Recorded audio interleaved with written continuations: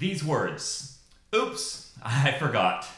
Apparently there is a top list of forgotten things. You forget what room you went into, misplace your keys, forgetting things on your grocery list, people's names when you're introducing them, where you put your pen, taking meat out to defrost, forgetting to respond to an email. Sometimes it's even humorous. Take a look at these. Seems this man forgot one essential element of dressing for the day. And this one. I'll suggest that somebody probably got in trouble at the newspaper for this particular slip-up. Maybe even a few people got in trouble. Sometimes we're disappointed when something's left out. I mean, I personally like my Snickers better when there's chocolate inside. But it can be much more serious. Maybe it's a promised phone call, but the phone never rings. Maybe a responsibility promised to be done, but it falls through the cracks. Maybe a friend who is walking through a very challenging time and, well, you forget to pray, write, call, text, message. Get the idea. I'm not really sure what makes someone feel more devalued than being forgotten. Teresa of Calcutta said the greatest disease in the West today is not TB or leprosy. It's being unwanted, unloved, and uncared for. We can cure physical diseases with medicine, but the only cure for loneliness, despair, and hopelessness is love. There are many in the world who are dying for a piece of bread, but there are many more dying for a little love. End of quote. As we examine this second character in our God in the Detail series, there is a subtle and serious detail shared with us, often overlooked. So let's go with the title for this message, When Forgetfulness Has God's Fingerprints.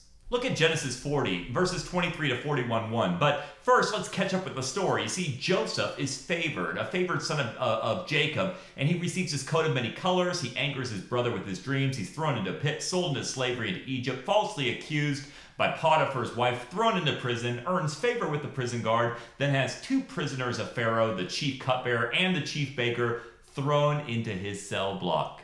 Now, both those men have dreams, and Joseph interprets them properly. For the cupbearer, it's his deliverance. For the baker, it's his death. So Joseph asks one thing of the cupbearer.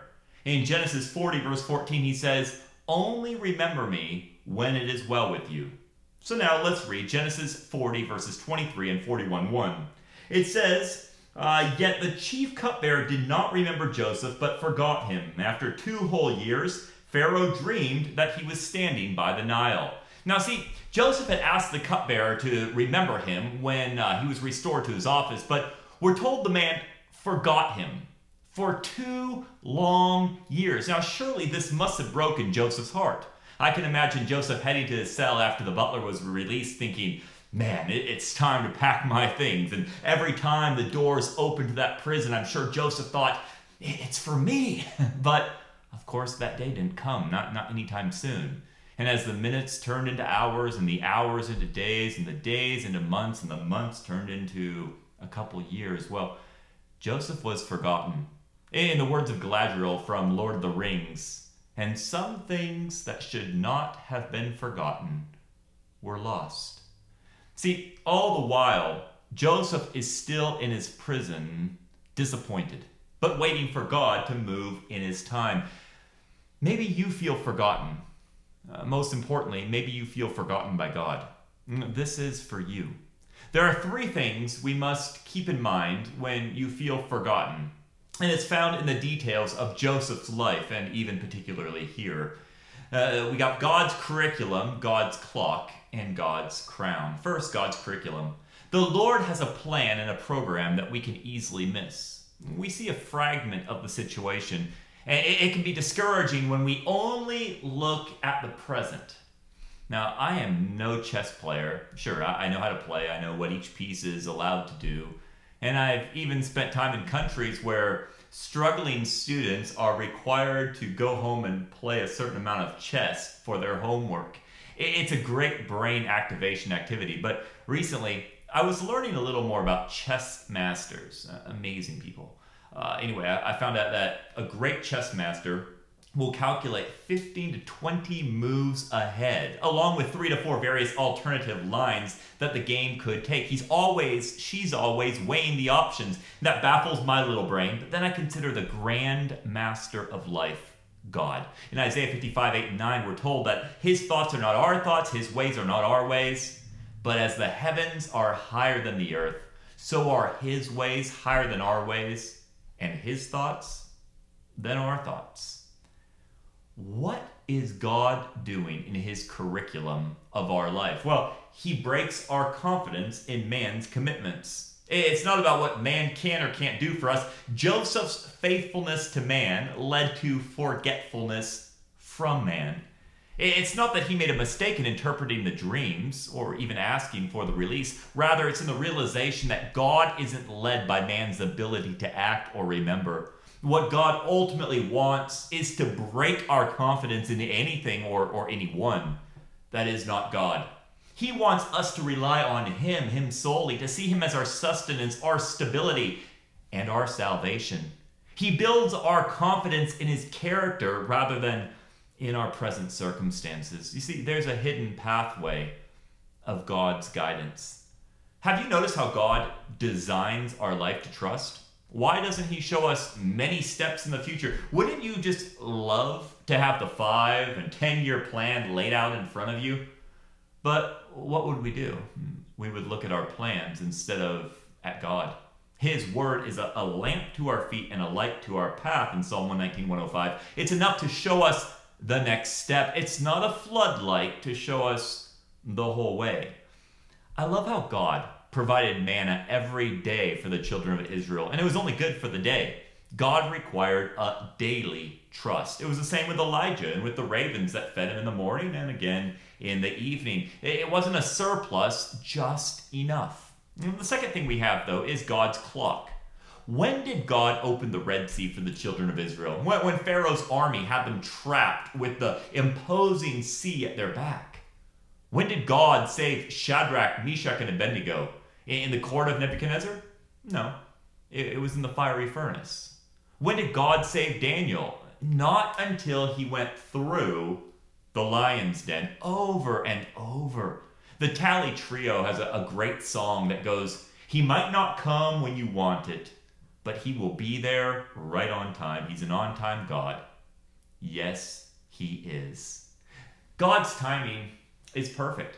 You know, I think of Esther 5, where Haman has gallows prepared to hang Mordecai. It's a pride issue. But in chapter 2, it's interesting. Mordecai uncovers a plot that saves the king's life. And it says casually, "And it was recorded in the book of the Chronicles in the presence of the king." That's it. No reward, no recognition, not really. Just it was written down. But Mordecai doesn't push it. Now we come to chapter 6 of Esther, and there's insomnia. The king has insomnia. What does he do? He says, well, I want to read just my history books. I guess he thought it would put him back to sleep. Now keep in mind, Mordecai is set to be hung by Haman the next morning. Do you have that? The very next morning. Now watch what happens. On this night that the king couldn't sleep, this is what it says. He gave orders to bring the book of memorable deeds, the Chronicles, and they were read before the king. And it was found how Mordecai had told Bigthana and Teresh, 2 of the king's eunuchs who guarded the threshold and who had sought to lay hands on King Ahasuerus. And the king said, get this, "What honor or distinction has been bestowed upon Mordecai for this? Have we rewarded him?" "Nothing's been done for him," they said. And so the king said, "Who is in the court?" Now, Haman had just entered the court. Remember, Haman's the one who wants to hang Mordecai the next day. And the king's young men said, "Haman is there standing in the court." And the king said, "Let him come in." So Haman came in, and the king said to him, "What should be done to the one to whom the king delights to honor?" And Haman said to himself, "Well, whom would the king delight to honor more than me?" And Haman said to the king, "For the man whom the king delights to honor, let royal robes be brought, which the king has worn, and the horse that the king has ridden, and on whose head a royal crown is set, and let the robes and the horse be handed over to one of the king's most noble officials. Let them dress the man whom the king delights to honor, and let them lead on the horse through the square of the city, proclaiming before him, 'Thus shall it be to the man whom the king delights to honor.'" Then, I love this, then the king said to Haman, Haman's thinking he's going to get it, "Hurry, take the robes and the horse, as you have said, and do so to Mordecai the Jew, who sits at the king's gate. Leave out nothing that you have mentioned. Don't you love the irony of this story? The timing of it? Mordecai, who was to be hung the next morning by Haman, is now going to be paraded through the city by Haman. And why? God's timing in it all. God's clock. Insomnia hits the king. And this is the result. See, I'm sure that Mordecai could have tried to push the issue much sooner, but God's clock is perfect. Had Mordecai been rewarded with silver and gold earlier, who knows how little that would have done and how quickly he would have been forgotten. But here, in Joseph's story, we have a similar narrative. Forgotten in prison, 2 years forgotten. How do I communicate how long this is? Well, quarantine. It's not a pit, but sometimes you feel like, man, there's no real hope of getting out.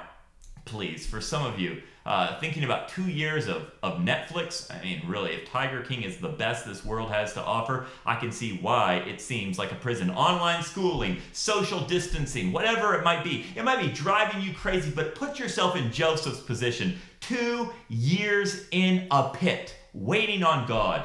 No, hang on. This is not a doctor's office kind of waiting. This is like a waiter waiting a table at a restaurant, anticipating the need of their clients, seeking to serve, seeking to obey, waiting on God. This is about faithfulness. If Joseph had been freed, no longer in prison, returned to his people, who knows? But notice, God uses an unnamed chief cupbearer to speak a word in season, and then uses a prisoner to save a nation. You see that in Genesis 41, verse 9?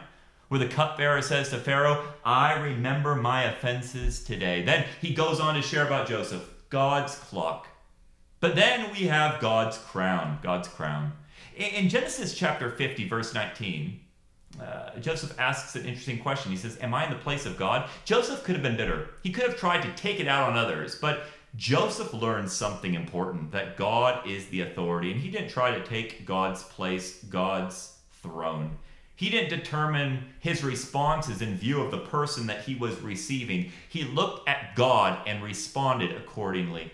Look at the end of Joseph's narrative. Before his brothers, who had wronged him greatly, that's an understatement, he said of earthly power in Genesis 50, 19 and 20, and I already gave you part of it, he says, don't fear, am I in the place of God?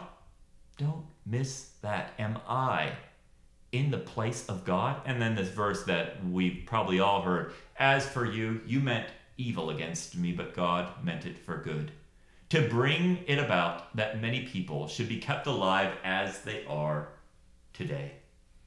Don't allow others' forgetfulness to lead you to assume God's place of judgment. Friends, know who you are in Jesus Christ and know whose you are in Christ.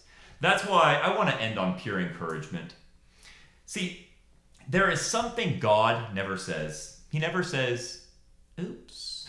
But he does choose to be merciful toward their iniquities, and I will remember their sins no more in Hebrews 8:12. The prophet Micah tells us that he will have compassion on us, and he will tread our iniquities underfoot, and that he will cast our sins into the depths of the sea. Do you get that? Into the depths of the sea. The sea is often pictured as a place of judgment, but aren't you thankful that Christ took the depths of God's wrath? And when you come to Revelation 21:1, the first description is that there is no more sea. Then I saw a new heaven and a new earth, and the first heaven and the first earth had passed away, and the sea was no more. God never says oops, but God does choose to forget. That said, I can also tell you what God will never forget. He'll never forget you. In Psalm 139, 7-12, he reminds us that where shall I go from your spirit? Where shall I flee from your presence? If I ascend to heaven, you are there. If I make my bed in Sheol, you are there.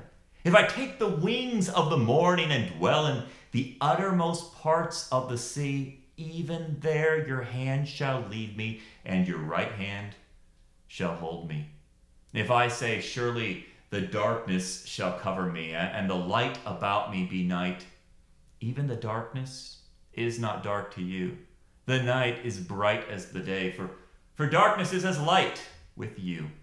My friends, he will never leave you or forsake you, even when forgetfulness is all around you. So if you're feeling neglected, abandoned, or just forgotten, take a closer look.